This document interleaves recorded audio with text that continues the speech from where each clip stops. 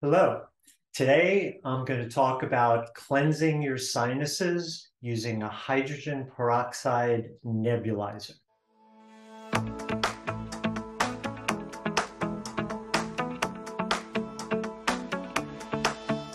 This is a follow-up to a video that I recorded about 2 years ago and posted, and there have been many, many questions. There's also a big surprise that I'm saving for the end of the video. So I hope you watch the whole thing.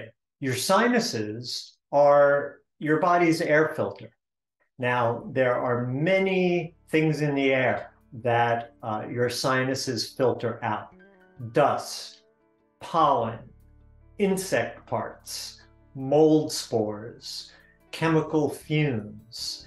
These are toxic and not beneficial compounds that your sinuses conveniently filter out so they don't make their way into your lungs. But a lot of people have issues going on with their sinuses. Your sinuses are actually a microbiome, meaning that there's an entire population of bacteria and other organisms living in your sinuses because it communicates to the outside world. So you can think of it as your second microbiome. And you don't want an overgrowth of unhealthy bacteria or fungal organisms in your sinuses because it can give you symptoms like allergies, headaches, brain fog, fatigue. These are all symptoms of unhealthy sinuses. So today, we're going to talk about how to use hydrogen peroxide in a nebulizer. Now, what's a nebulizer? A nebulizer is what people with asthma use to mist salt water and medications and breathe it into their lungs. So you can get a nebulizer. This is a portable plug-in nebulizer. You want one with a plug. You don't want one that has batteries because you'll just burn through the batteries and it's not good for the environment. So you want one with a plug. It's under $100 on Amazon. I'll put a link below. People with asthma use a nebulizer, a handheld nebulizer that they breathe in through their mouth, but that's not what you want. You want to use a mask. So you need to buy a nebulizer that plugs in and that has a mask so you can breathe into your nose. The second thing you need to get is food-grade hydrogen peroxide, which you can order online, and you want to get 3%.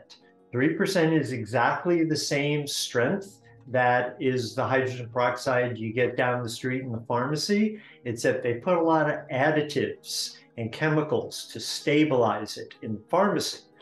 Food-grade hydrogen peroxide is pure pharmaceutical grade, and that's what you need to order. It comes in different percentages. You don't want 10% or 20% because that can burn you. So you want to get 3% food-grade hydrogen peroxide, and I'll also put a link down below. The third and final thing that you need is what's called normal saline or sodium chloride. This is at exactly the same concentration as in your body, in your bloodstream. It doesn't need to be sterile.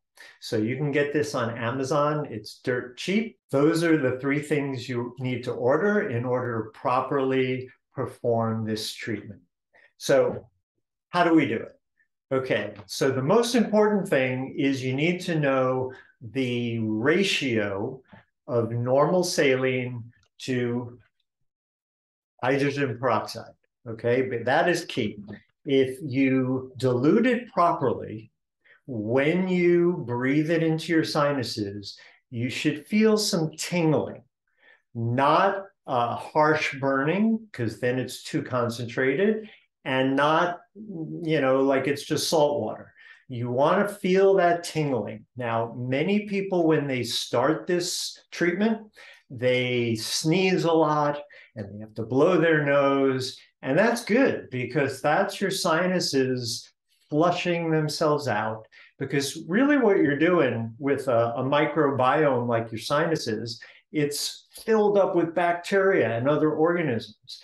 And what we're doing is we're going into essentially a garden of plants, and we're pruning it. We're pruning it back. We're making it pretty. We're making the garden healthier. That's essentially what this treatment does. But like I said, it's good for allergies, headaches, fatigue, brain fog.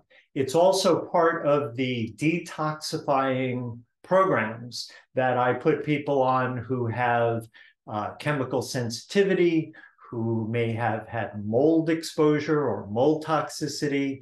So it's really good to enhance and accelerate detoxification. So what is the proper ratio of normal saline, salt water, to food-grade hydrogen peroxide to use for this treatment? Well, what I start out with is recommending 4:1 salt water to peroxide. And that's the starting dosage, the starting ratio. Like I said, that should give you just a little bit of tingling and maybe help you to flush out your sinuses. After you've been doing that for a couple of weeks, you can go to 3:1, which is stronger. 3 times normal saline, 1 part hydrogen peroxide. So we're going to do 4:1 just to show you how. So what I do is I use a shot glass, and we're going to fill it up, and then we're going to put the 4 parts into another jar. So that's 1, that's 2, that's 3, and that's 4. And you don't have to worry about getting it on your skin. It's exactly the same strength as you get in the pharmacy. It's not going to hurt you. Now, one of the most common questions that I've been asked in response to the first video I posted on this a couple of years ago is, what kind of jar do I store it in, and how do I store it? Because now I've got a whole jar full. It's already mixed up at the right concentration, and I can use it in the nebulizer. So I use a plastic jar. Actually, this used to have normal saline in it, and I keep it in the refrigerator. When the refrigerator door is closed, it's dark. So 95% of the time, this is sitting in the dark and it's cold, and that keeps it fresh. So the next step is to use the nebulizer. So the mask is attached to the nebulizer, which is just an air pump. That's all it is.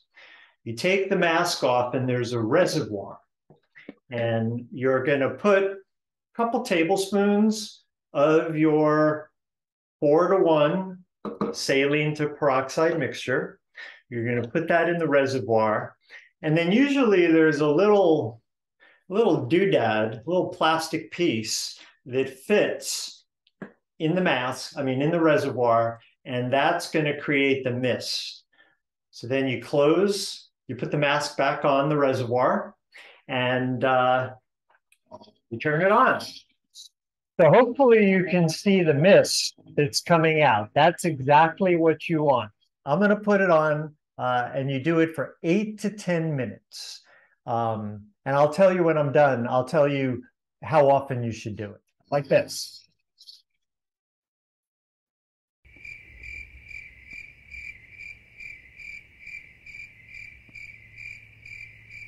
Okay, so after you've done it for 8 to 10 minutes, you've decreased the amount of unhealthy bacteria in your sinuses, you've killed off mold, you've gotten the mucus to start flushing itself out. That's great, but you got to do it regularly, every other day, 3 times a week at the very least.